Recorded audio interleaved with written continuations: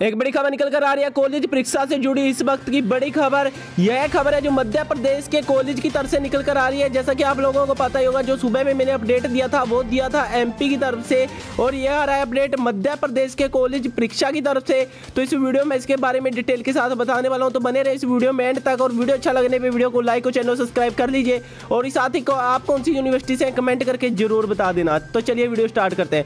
मध्य प्रदेश के कॉलेज के किसी भी कक्षा में नहीं मिलेगा जनरल प्रमोशन। जैसा कि आप लोगों को पता ही है, फर्स्ट ईयर सेकंड ईयर के छात्रों को प्रमोशन दिया जा रहा है। यहाँ पर मध्य प्रदेश के जितने भी कॉलेज के छात्र हैं उनको यहाँ पे प्रमोशन नहीं दिया जाएगा। यहाँ पे सरकार का एक बड़ा फैसला निकल कर आया है। तकनीकी शिक्षा विभाग की तरफ से ये है जो जनरल प्रमोशन आपको नहीं दिया जाएगा।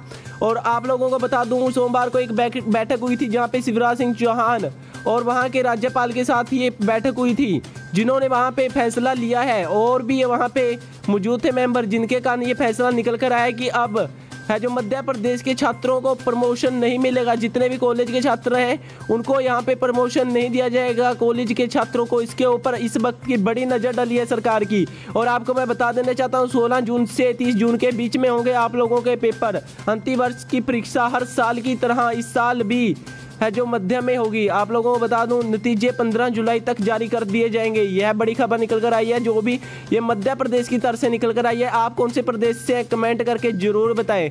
और साथ ही अगर आपका अभी भी कोई डाउट है तो कमेंट कर दीजिए, नेक्स्ट वीडियो में आपका क्लियर कर देंगे। फिलहाल मिलते हैं नेक्स्ट वीडियो में। Thanks for watching. जय हिंद, वंदे मातरम।